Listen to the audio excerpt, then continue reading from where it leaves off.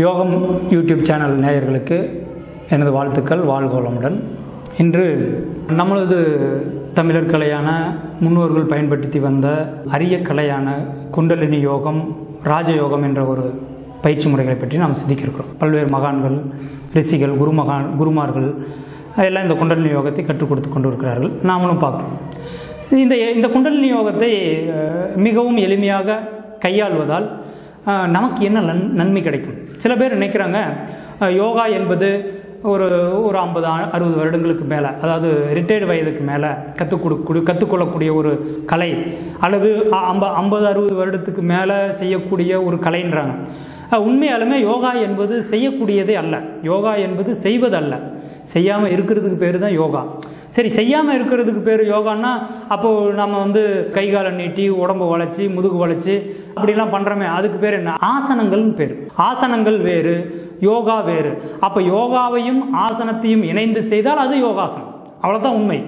இது நம்ம தெரிஞ்சுக்கணும். ஆசனங்கள் என்றால் உடலை ஒரு நிலையிலிருந்து இன்னொரு நிலைக்கு கொண்டு போகிறது. யோகா என்பது மனதை உள்முகத்தில், அதாவது உள்முக நாட்ட பயிற்சின்னு நான் தெளிவாக சொல்லுவோம். இந்த உள்முக நாட்ட பயிற்சியில் வெளியில் செல்லக்கூடிய மனதை உள்ளே கொண்டு போகிறது. உதாரணத்துக்கு நாம் ஆச்சரியப்படுவோம். வெளியில் பார்க்குறோம், வானத்தை பார்க்குறோம், மேகங்களை பார்க்குறோம், நட்சத்திரங்களை பார்க்குறோம். இவைகள்லாம் பார்க்கும்போது வியப்படைகிறோம், விந்தையடைகிறோம்.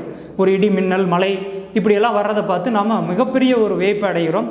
அதே போல் ஒரு வித்தியாசமாக உலகத்தில் புதிதாக நடந்தால் அதையும் நாம் கண்டு வியப்படுகிறோம். இவையெல்லாம் வெளித்தோற்றங்கள், வெளிமுகமாக பார்க்கக்கூடியது. அதனால தான் வெளியில் பார்க்குறது பார்வை என்பது வெளிப்பார்வைன்னு சொல்கிறது. இது உள்நோக்கி பார்க்குறது உள்முகம்னு சொல்கிறோம். அப்போ உள்முகமாக பார்க்கக்கூடிய பயிற்சி முறைகள் தான் வெளியில் நடக்கிற விந்தைகளை காட்டிலும் உள்ளே பார்க்கும்போது மிகப்பெரிய விந்தைகள் நடந்து கொண்டிருக்கிறது. அதையெல்லாம் உணரக்கூடிய ஒரு நபர் தான் வாழ்க்கையில் மகிழ்ச்சியாக வாழக்கூடிய ஒரு வாய்ப்பாக அமைக்கப்பெறலாம். குறிப்பாக இந்த குண்டலினி யோகம் என்றால் என்பதை நாம் எப்படி தெரிஞ்சுக்கலாம்? குண்டலினி என்பது குண்டம், அதாவது நெருப்பு அல்லது அக்னின்னு சொல்லுவாங்க. அலி என்றால் ஆணுக்கும், ஆண் பெண் அற்ற நிலை அல்ல, ஆணுக்கும் பெண்ணுக்கும் பொது. நம்ம இன்னைக்கு அலி என்பதை வேறு ஒரு பாலாக நாம் பாவிக்கிறோம். அது கிடையாது. குண்டலினியில் வரக்கூடிய அலி என்பது ஆணுக்கும் பெண்ணுக்கும் பொதுவானது உயிர். அப்போ இந்த உயிரிலிருந்து தோன்றக்கூடிய அல்லது இந்த உயிரில் மூலமாக இயங்கக்கூடிய மனதை அல்லது அறிவை எப்படி முறைப்படி வாழ்க்கையில் பயன்படுத்தி வெற்றி அடைவது என்பதற்கான ஒரு கலை தான் இந்த குண்டலினி யோக பயிற்சி.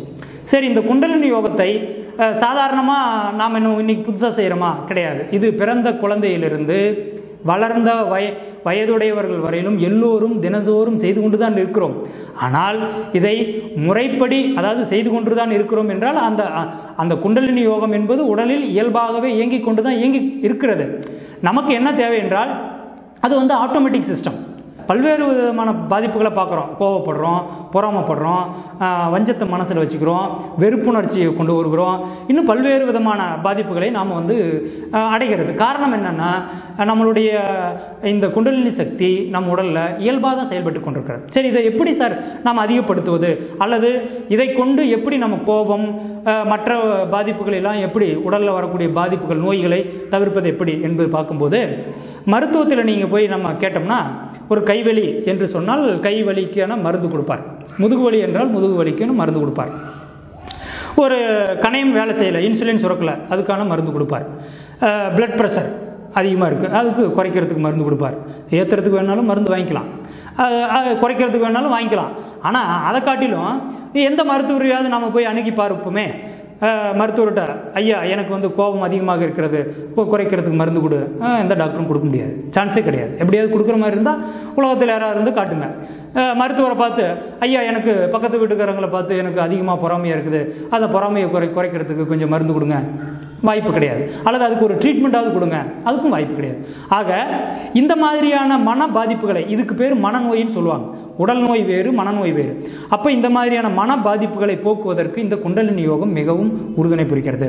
சரி, இந்த குண்டலினி யோகத்தை நாம் எப்படி உணர முடிகிறது என்றால், பிறந்த குழந்தைக்கு பக்கத்தில் எந்த குழந்தையாவது இருந்தால் நாளைக்கு கூட போய் பாருங்கள். பிறந்த குழந்தையினுடைய உச்சியில் ஒரு துடிப்பு இருக்கும். அந்த துடிப்பு தான் உயிர் துடிப்பு.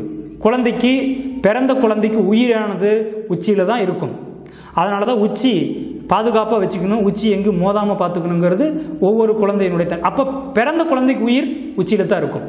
அந்த குழந்தை 2 வயது ஆனால் அது புருவ மத்திக்கு வந்துடும். அதாவது உச்சியில் என்றால் அது பினியல் கிளாண்ட் அல்லது பைனியல் சுரப்பின்னு சொல்லுவோம். அப்போ அடுத்தது நீங்கள் ஒரு 2 வயது ஆகிட்டால் புருவ மத்திக்கு வந்துடும். இது பிட்யூட்டரி கிளாண்டுன்னு சொல்கிறோம். அப்போ அடுத்த 2 வயது ஆனால் அப்போ பார்த்தீங்கன்னா இங்கே 2 வயதில் வரும்போது வேங்க பொட்டுலாம் வைப்பாங்க.